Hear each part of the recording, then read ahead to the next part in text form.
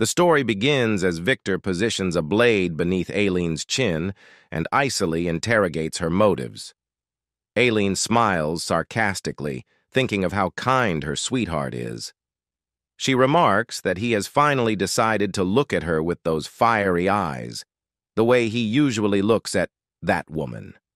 Aileen casts a glance at the cowering blonde-haired woman, a woman who never gets her hands dirty and knows how to shed tears pitifully, the kind and frail Charlotte.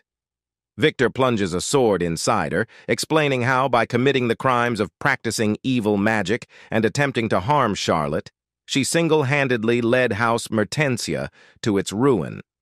Aileen scoffs and curses him bitterly, a curse that makes it so that he has no choice but to love her. She then collapses. Charlotte trembles, telling Victor how bad she feels about Aileen since she has to die a painful death. But Victor held no pity for her. Aileen ponders just what is so different between her and Charlotte. Why does she get to be comforted in everyone's arms while she is forced to meet such a painful death? Yoon Minji abruptly jolted awake. She drowsily wonders what a random dream she had. As she gets ready for the day, he wonders why that gorgeous woman is dying in her dream. She silently prays that she died without any regrets. But it was true what they say. Be careful what you wish for. As Yoon Minji woke up in a completely unfamiliar environment and body, it was only then that she realized who the woman in her dream was and why she was dying. The people here call her Aileen Mertensia, the notorious villainess. However, they are wrong. To be more precise, she is Yoon Minji, currently possessing the body of the villainess who appears in the novel Lady Lily. And the so-called author of this novel was her, whom she wrote about 10 years ago. But to make things worse for Minji, of all the characters in the novel, she became the villainous Aileen. And unlike the beautiful and well-liked female lead Charlotte, she was renowned as a witch. Minji was far from the mean girl type like Aileen in her past life. She was, in fact, always a pushover and could never say no, but she has no interest in dying painfully like Aileen and is determined not to live as a villainess. She has power, money, honor, and even looks. She has finally achieved her dream of living as a rich couch potato. But sadly, Aileen has everything but a perfect family. She has a father who neglects her, Duke Vincent Mertensia, and a brother who seems to despise her, Aslan Mertensia. And so the current Aileen spends her day binge-reading Linte's romantic novel. A while later, she looks outside the window to see Falengea, a solar eclipse. Leyte Empire, which is the setting of this novel, has a powerful emperor and is called the Land of the Brilliant Sun, where night never falls. However, the shadows cast by those brilliant rays hide a dark past. When Falengea occurred 5 centuries ago, Kyle, the most notorious warlock of all time, made an entire kingdom vanish overnight. Thus, people are afraid of Falengea as it covers the sun, which is the symbol of the emperor. But in reality, our female lead just made up a name that sounded cool for her novel. Aileen drowses off, excited for the next day as Linte's limited edition novel will be awaiting her tomorrow. Aileen's peaceful plans, however, get disrupted. The next morning, Aileen is shocked as the maid tells her how Linte's limited edition novel will arrive tomorrow. She realizes that she is stuck in a time loop where the day of Falengea is repeating itself. Meanwhile, a man feels a sense of déjà vu, stronger than ever, which he finds quite unpleasant. Aileen tries to go to sleep to get rid of her current predicament. However, when she opened her eyes the next day, Linte's limited edition novel was not waiting for her. She was still stuck on the same day. She ponders over what's happening. She wonders if it's God's wish for her to stop living life as a hermit. A window appears stating that the novel is currently undergoing maintenance. She decides to wait for the manager to fix the issue and continue to enjoy living as a rich slacker. Several days passed by and Aileen was stuck on the same day. There was only one thing that made living inside this novel bearable, and that was Linte. She becomes determined to move on to the next day, no matter what. She has tried going out for the past 10 days and has explored the streets, but nothing has worked. A sudden thought crossed her mind. She wonders if to move on to the next day, she has to confront the main characters. She frustratingly flings the book to the other side of the room, unintentionally hitting the maid. The book hits the maid's head, causing her forehead to bleed. The maid quivers in fear of her mistress and immediately begins begging for mercy. Aileen stares at her awkwardly, telling her to calm down. Meanwhile, a man's subordinate praises him for having insight into the future. The man becomes pissed at his subordinate and has a strong urge to kill him. To calm him down, the subordinate begins preparing tea for him. It is only when the tea accidentally spills on the man does he realizes why he's feeling irritated. It wasn't just a sense of déjà vu. In fact, this has actually happened countless times. He chuckles. Controlling time is entirely under God's jurisdiction. The man remarks that it seems he has broken his silence and started making a move. Does he love that human so much that he'd break the laws of causality? This was quite amusing for him, and he decided to snap this person's neck, as that would be the only polite thing to do. Meanwhile, the maid was still weeping. She only stops when Aileen threatens to eat her up if she doesn't stop. Aileen then stares at the wound and is about to say that it might scar, but halts. She rather exclaims that the floor might scar. The next morning, Aileen drowsily wakes up to find the weather changed, unlike the loop she was stuck in. The maid announces that the book she ordered has arrived. It is only when she examines Linte's limited edition book in her hands does she realizes she is out of the time loop. Suddenly, Aileen's brother, Aslan, informs her that their father is looking for her. And so, in her father's office, Aileen is confronted over her changed behavior. Apparently, she faked an illness to decline all the social gathering invitations that she used to love and brought books when she couldn't even get through a single sentence before. He reveals his decision to hire someone to teach her, taking her aback. Just then the door opens, and a figure pulls her shoulders back, remarking that her posture must be worked on first. Vincent introduces the man as Aileen's tutor and personal butler. The man introduces himself as Sebastian. Vincent confesses how he has high expectations for him as he's the second son of Viscount Agate, a house with a rich history and tradition.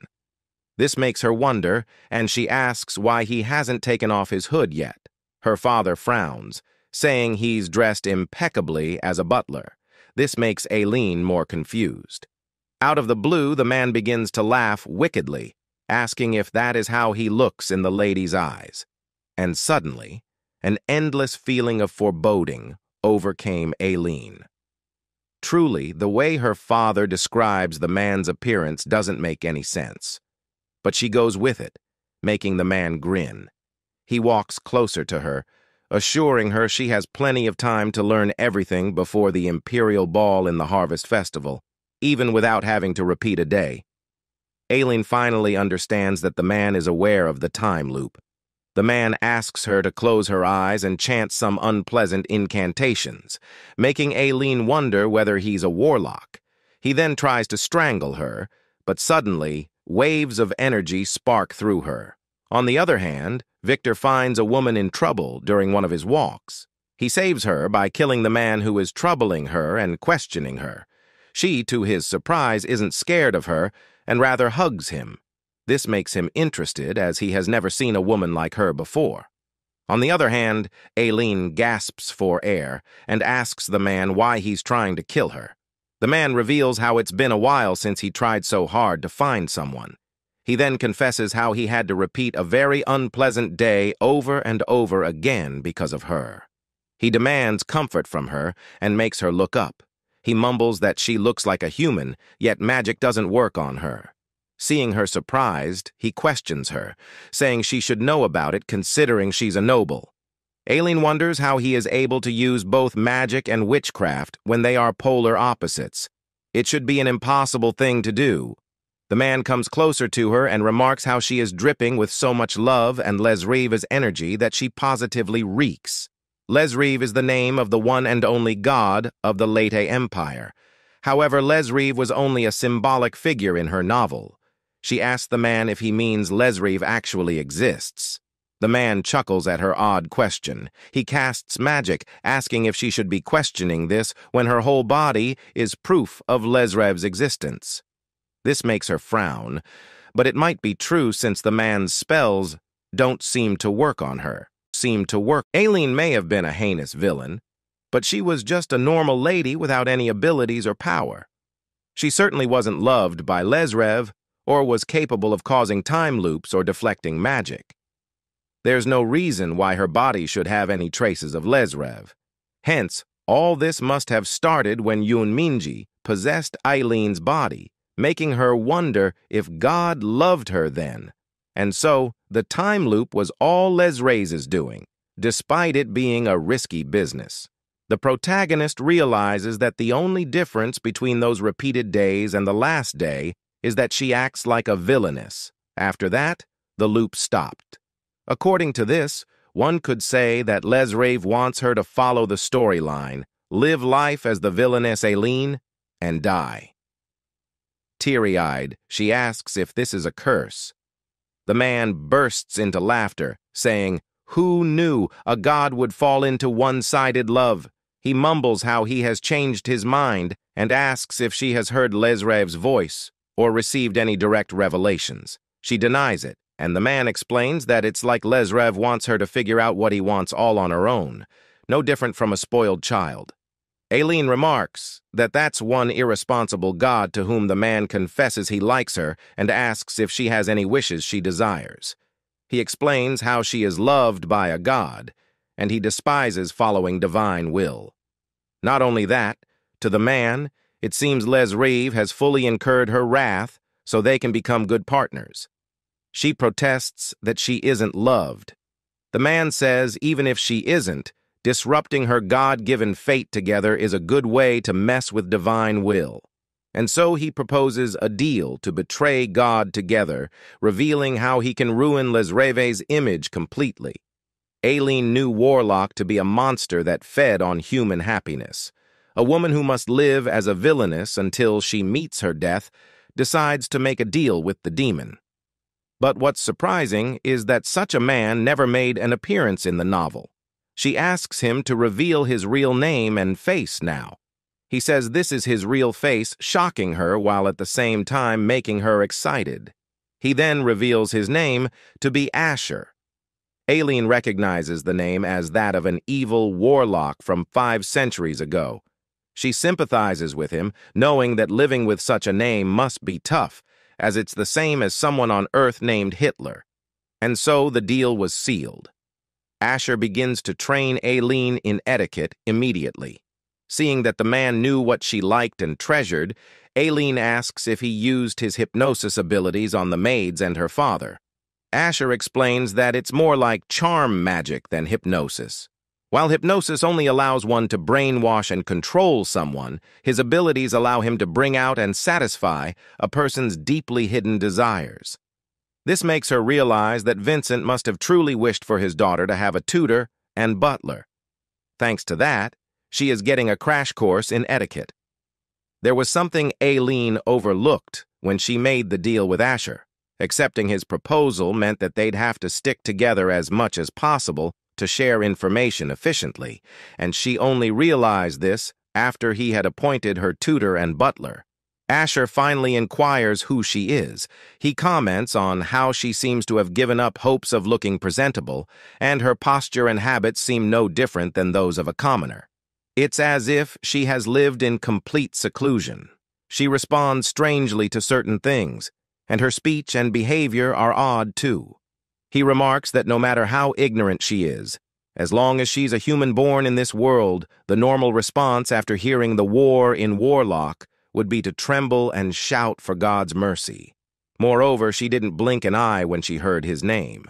She interjects, saying the last bit isn't true. She says she knows who Asher the evil warlock was, but it seems they just happen to have the same name. Asher hums in agreement, but states that hating on God isn't still normal. Asher announces time is up and reveals she can find her identity himself. Aileen gulps in fear, knowing he will definitely kill her the second he finds she is the author of this novel, as, in a sense, authors are gods who create worlds. And Asher seems to despise gods. Suddenly there's a knock on the door, but before Aileen can answer it, she stumbles. However, Asher steadies her before she can crash and says there seem to be a lot of things he needs to teach her. Aileen answers the door and finds a servant outside. Aileen recognizes her as a suck-up. The maid offers her several blatant compliments, but the current Aileen knows better and isn't one-minded like the previous one. She recognized the woman before her eyes as someone who would betray Aileen and play the biggest role in destroying House Mertenzia. Her name is Sophia Beryl, and she's Aileen's lady-in-waiting. Due to her lack of response, Sophia pretends to be hurt and cries. Though Aileen wants to avoid her, she finds it hard to push her away. For some reason, she is reminded of her past life as a pushover. Sophia actively reveals how it's all Lady Charlotte's fault that she took away the crown prince from Aileen, whom she had feelings for. She goes on and shows Aileen the new dress she is thinking of for her. Aileen looks at the design and recognizes it to have been created by Charlotte, the main character of the novel. Charlotte was from a poor Viscount's family. She grew up in the countryside, helping with farm work. One day, she gathered her skirts up to prevent them from getting dirty and noticed how cute the skirts looked. Inspired by the shape, she sketched a new design for a dress on a piece of paper. Later on, Victor discovered her design and had the world's best designer, Polanx, bring the dress to life. Charlotte's dress soon became popular, and all the noble women wore the design to the Harvest Festival Ball. Aileen was one of them, and it was here that Aileen poured wine on Charlotte, who was later saved by Victor. Minji was obsessed with dresses at the time she was writing the novel, Lady Lily. That must be why this whole dress element was included in the storyline. Back then, she had no idea that wearing a dress would be this uncomfortable. Sophia continues indirectly calling out Aileen as a witch, saying she will be by her side even then. Asher finally steps up, asking Aileen why she has such a thing by her side. Using his charm magic, he asks Sophia what her name means. She replies that her father gave her the name in the hopes that she would be wise at all times. She then shouts out that if he wanted her to be wise, he should have just given her money. She confesses how her good-for-nothing father gave away all his fortune to beggars, saying it was his duty as a noble.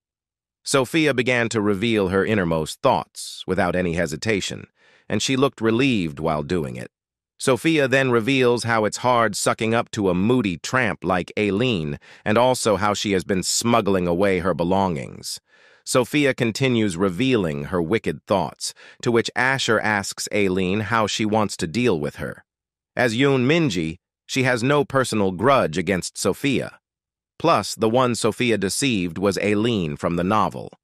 Though she may have become the villainous Aileen, she is still the coward Yoon Minji. She chose to be used rather than disliked, and she could never say no. Even now, all she can think about is running away from reality. Asher walks closer to her, telling her she has nothing to fear as she has nothing. No familial affection, love, friends, or anything. He then reveals that since she doesn't like Sophia, she has two options. One is that she should punish and tame her, or make her disappear from this world for good. Aileen chooses option 1, and Asher makes her repeat after him that she will never raise a dog that bites its own master again. Though Aileen and Minji have led completely different lives, here's one thing they share in common. Neither of them has ever had decent people to rely on. Asher clicks his finger to remove Sophia from her trance, who immediately covers her mouth in shock at what she just revealed. Sophia swiftly goes down on her knees to beg for mercy, but Aileen feigns coldness and threatens her. She then has her thrown into the dungeons for the time being.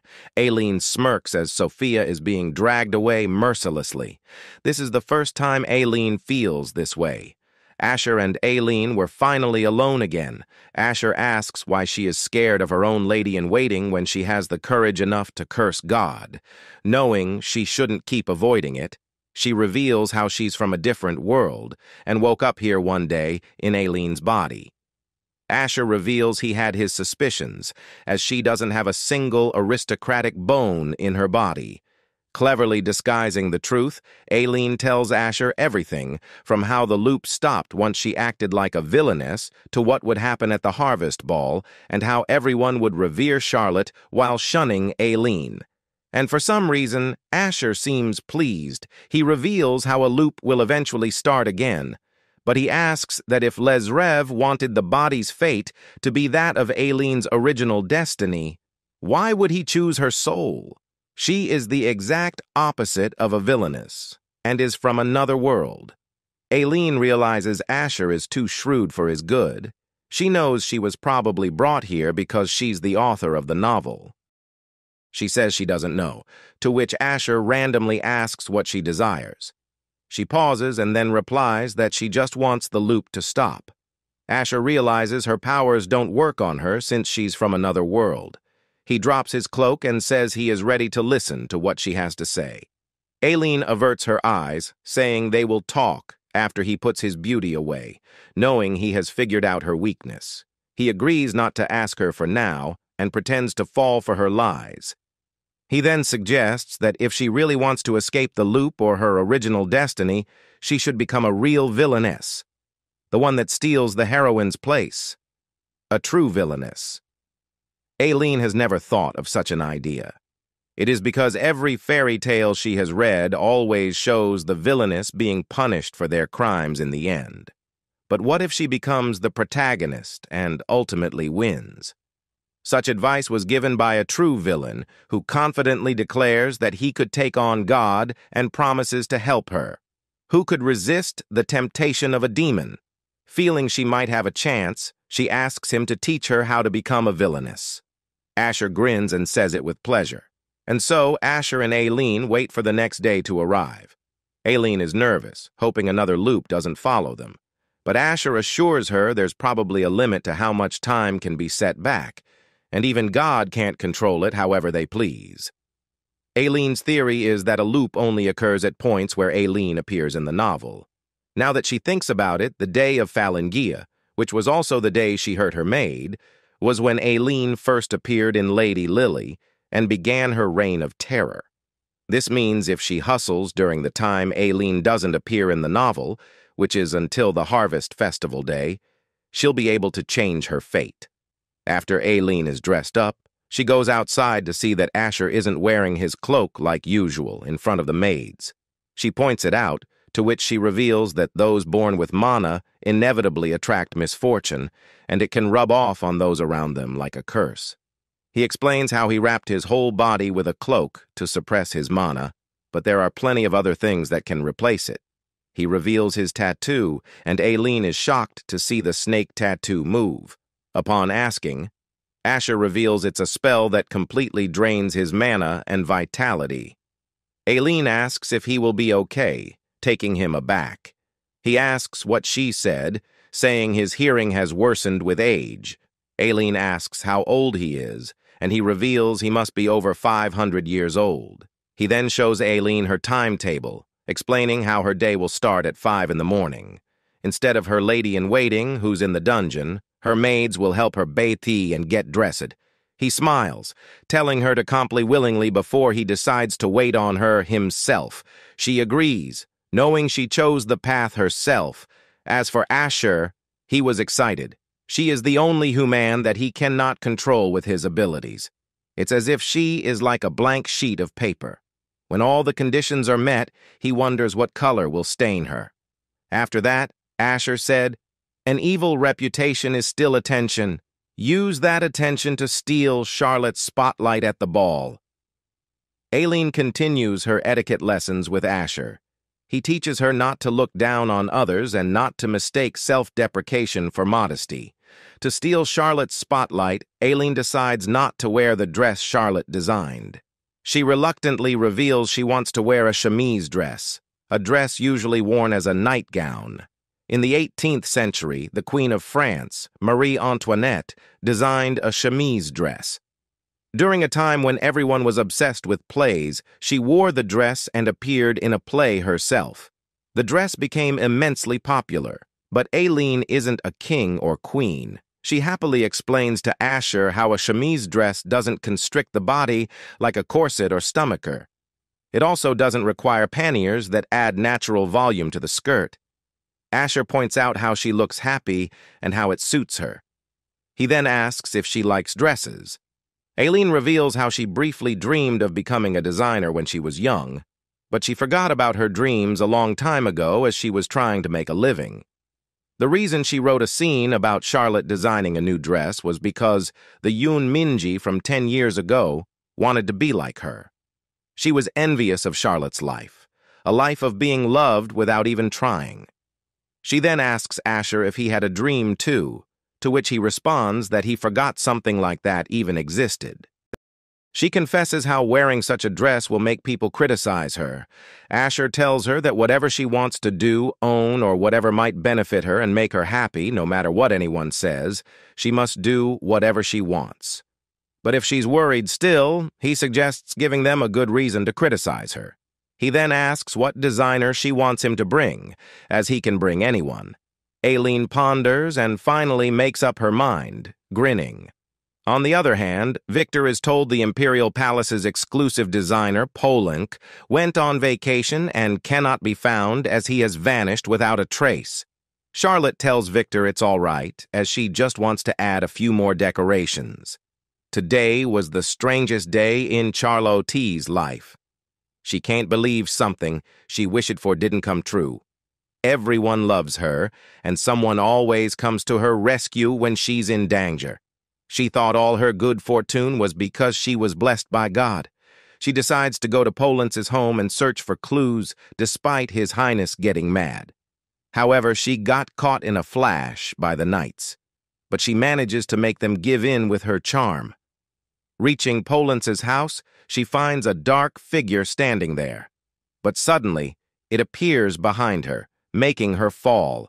She is surprised to learn that no one is coming to save her this time. Instead, she couldn't move at all.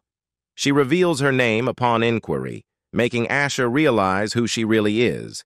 He says that for someone so beloved by God, he can't feel any energy from her at all.